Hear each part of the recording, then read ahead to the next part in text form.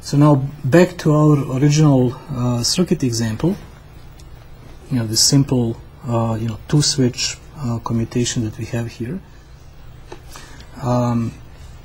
Let's see how we stand with respect to the corner frequency and the Q factor. Okay, so here we have the switching frequency is 100 kilohertz. For the simulation waveforms are going to be done with a duty cycle of 0.5. Right.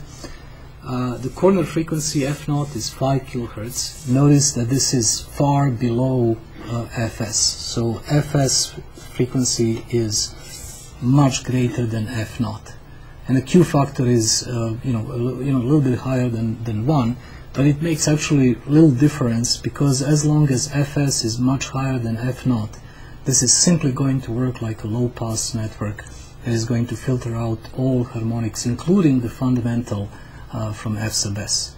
And so what do we expect to see here? So this is going to be a pulsating waveform, as we said before. What do we expect to see at the output? At the output we expect to see basically a DC voltage with some small residual ripple around it. And what do we expect to see for the inductor current? Well, we expect to see the triangular wave shape that you have, you're so familiar with from the introductory power electronics class. The average value of that, we can find by inspection.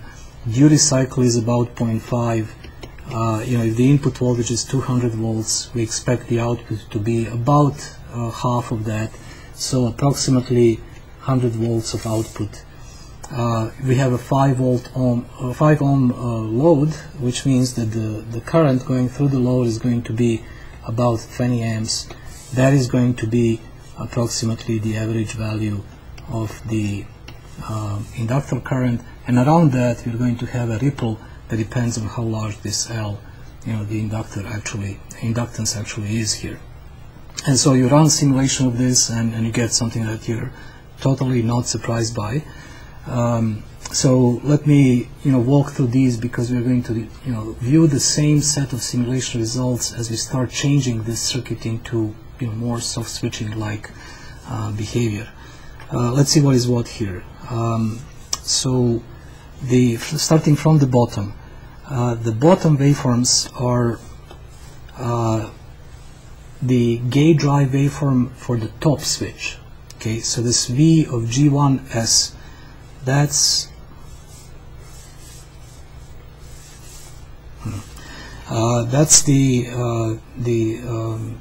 the waveform that is driving the upper switch. That's the gate drive waveform. The V of G2 is the bottom switch, bottom MOSFET gate drive waveform. They are approximately 50% duty cycle type waveforms, but notice that they're non-overlapping. First we turn off the MOSFET M1, the one on top, then we turn on the MOSFET at the bottom, and vice versa. As we go to the other transition, we turn off MOSFET M2, then we turn on MOSFET M1, and so on. So there is at that time a small gap between the conduction of the two devices, because of course we cannot afford to why am I not able to do this? Let's see.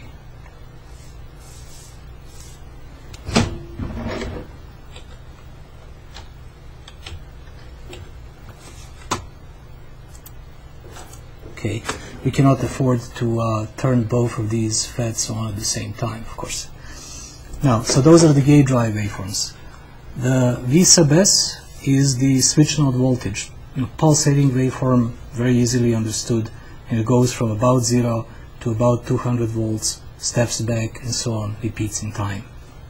Inductor current, no big surprises. Notice the output voltage is a little less than 100 volts, because these waveforms are not exactly giving 50% duty cycle, and so the output current is a little less than 20 amps, but again, no big surprises there. A triangular waveform for the inductor current, and a output voltage waveform that looks like basically DC. At this scale you can't even tell there is any remaining ripple in the output voltage. Everything is straightforward from your introductory class. Then this current here, this Ix of U1 current, that's the current that is feeding right here. So that current is one that we're going to pay some attention to. So this current here is what we would call I of U1. That's the current that's basically just going through the upper switch.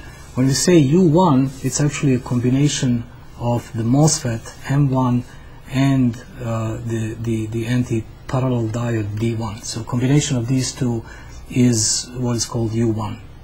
The diodes are explicitly shown here because I want to discuss the details of how these transitions actually occur. But normally for a MOSFET, this would be a body diode of the MOSFET, so built into the device that you can't take out. All right. So this current here is the current that is going through the device, and then the top waveform are the instantaneous power losses on the two devices. So here is P of U1. That's this. It's the product of the voltage and the current through the device U1. And then P of U2 is the product of instantaneous voltage and current on the device U2. And these last two waveforms is where we have a motivation to move forward with this.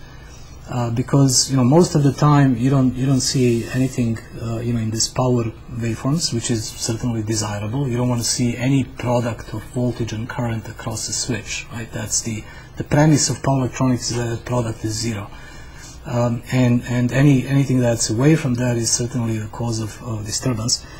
In this particular case, you see that we have major cause of disturbance right here. Or major reason to be concerned about this circuit here is these large spikes of instantaneous power dissipation on it's a blue, it's a device U1. So U1 device exhibits this large peaks of instantaneous power dissipation at a time when what happens? This is at a time when the Vs voltage is this is at a time when the Vs voltage is going up, which means this is the time when we are turning the MOSFET M1 on. We are trying to pull the voltage at the switch node up. Now, where is this coming from? You can trace that back to the spike of current in the U1 device. U1 current actually shows a normal behavior, a pulsating current, except for this large spike of current at a time when M1 is actually turned on. So that's what we want to look into more detail.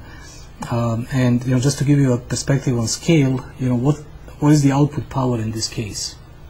Output power is about 100 volts times about 20 amps. It's about 2 kilowatts of output power. All right. Now these spikes, the instantaneous power dissipations are several tens of kilowatts. Okay. Now, fortunately, they're very short, but they're large in magnitude. And so when you integrate those over a period, they are going to produce substantial or significant amount of what is normally referred to as a switching loss.